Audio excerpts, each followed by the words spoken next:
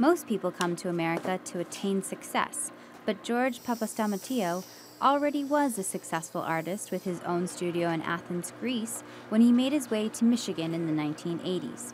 In 2006, he moved to Massachusetts and opened up Byzantine Artworks LLC with his wife, Bruna.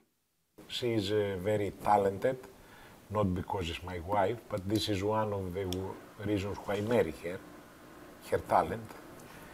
He's kidding, of course. The studio has worked on churches around the world, and their work has been exhibited at the Vatican. It's a family business. Even their teenage son pitches in. George's father was an artist in Greece, and his brother is an artist. The tradition continues. The unique thing who you see here is we do a little bit of everything for the Greek church's decoration. We do mosaics, we do iconography, we do restorations in portable icons and in the buildings. What is also unique about George's career is that he was the first person to allow women to work in his shop in Greece. Before, they don't allow women to paint Byzantine icons, but the Archbishop this time in Greece was open-minded to this, and he gave me the blessing. But how is an icon made?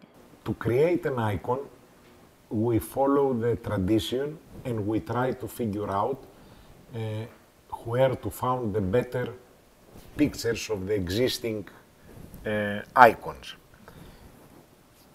We do the design after we prepare the wood. We do the design, we prepare the surface for the gold leaf, because most of the time the Byzantine icons, they have gold leaf background. And after we paint the icon, follow the system who the old artists teach us, and we follow the same tradition.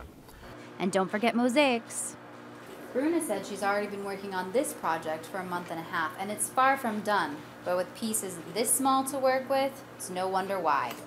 As for the future for Byzantine Artworks LLC, and I think the future of our work is mosaics and restorations, because the buildings in America, they are from 100 to 50 years old, and because of the weather here, the building's suffering too much, and we have to go every 10, 20, 30 years to make cleaning, restoration, and fixing.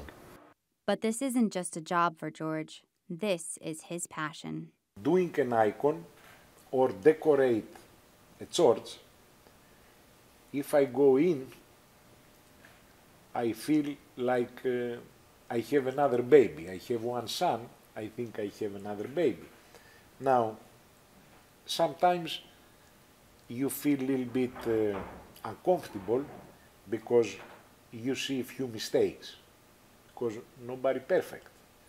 And every time you finish, and I talk to some of my artists and we discuss this, say, George, you don't have to worry because nobody perfect, only God. For Catholic TV, I'm Kate Andrews.